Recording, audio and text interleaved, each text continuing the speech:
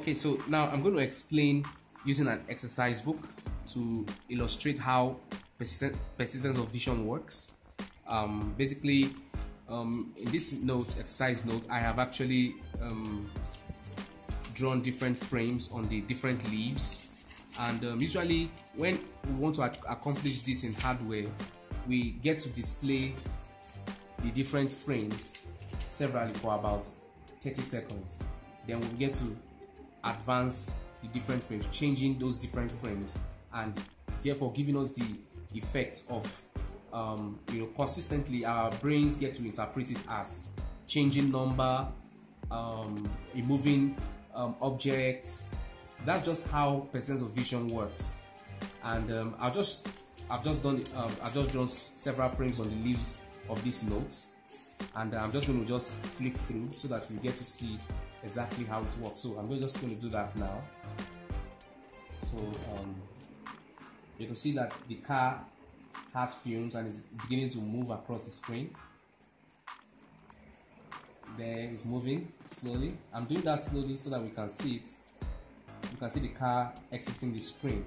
That's just basically how it works. Now I'm going to do that very fast and you'll see how it works clearly. Okay. Yes, and we're out. Then in the end. So that's just basically how persistence of vision works.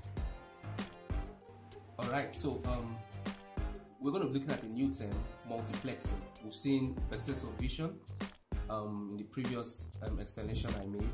Multiplexing is actually a way of achieving persistence of vision in hardware, and I'm going to show you that. I'm going to explain that in a couple of moments. I want to quickly explain some more about multiplexing. Multiplexing basically is multiplexing technique is a hardware technique that allows you to save some microcontroller pins. Usually your microcontroller pins, like the Arduino Uno that we're using for this project, has 20 input-output pins.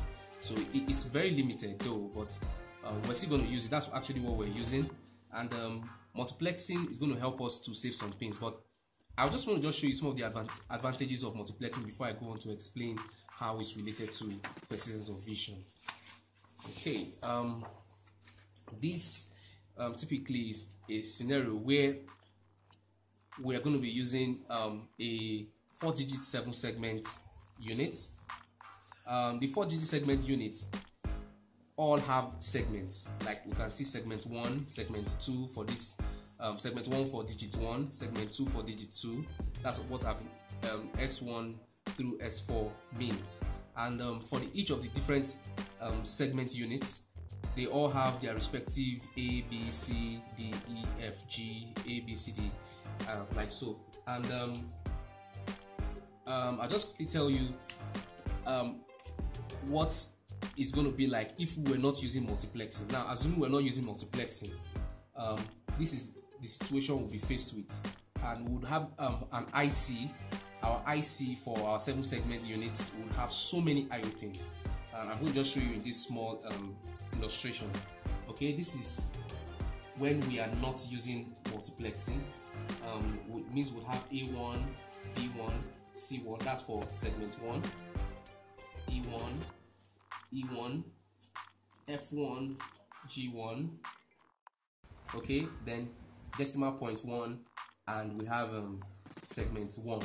Now, if you count them, we have 1, 2, 3, 4, 5, 6, 7, 8, 9. Which means for a segment unit like we have for S1, it means that we will require 9 pins, and that's a lot.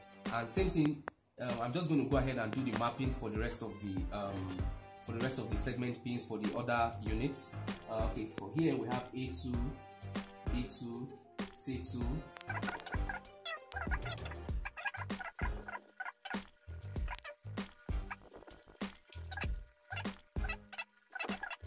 Have S4. Now, the total number of pins we have used or will be using for a situation like this, it means we'll be using 36 pins. and that's a lot compared to the Arduino Uno. Like I mentioned, the Arduino Uno is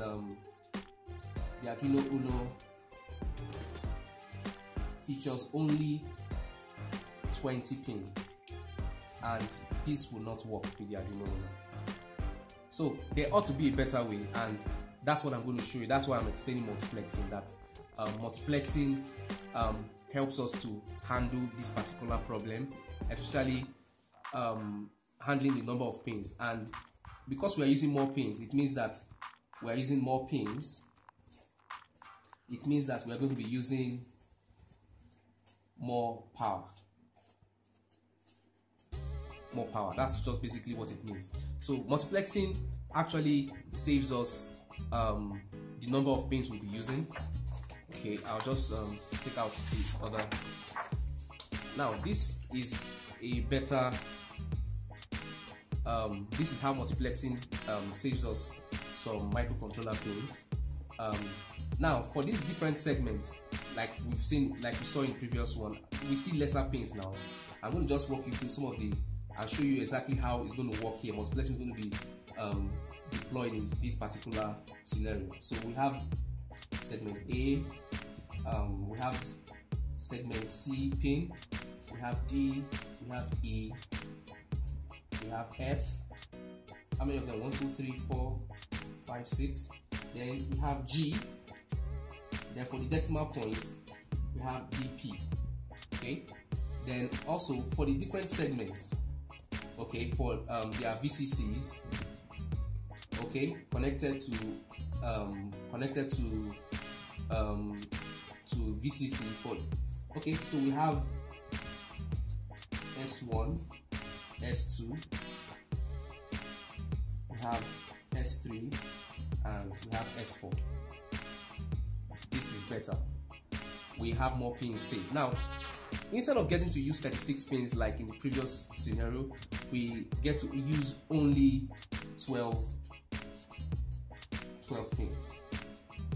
Okay, and this for the Arduino Uno that uses 20 pins. The Arduino Uno has 20 pins. This works very well for the Arduino Uno.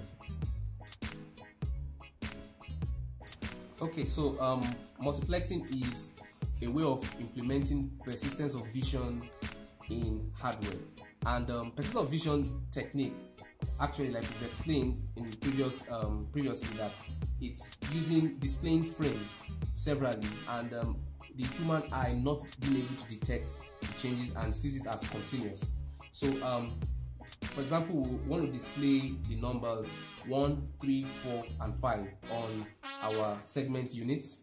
Now, for us to do that, especially with this scenario, the number 1 on segment 1, we get to display the number 1 on this particular segment, on the first segment. We display it for some time, then we turn it off, then we display the next number 3 on the second segment for some time. Okay, and we display the next number 4 on the third segment for some time as well, and we turn it off, and we display 5 on the fourth segment for some time. Now we will repeat this continuously for 25 to 30 times in a second. The effect it leaves us is the display 1, 3, 4, and 5.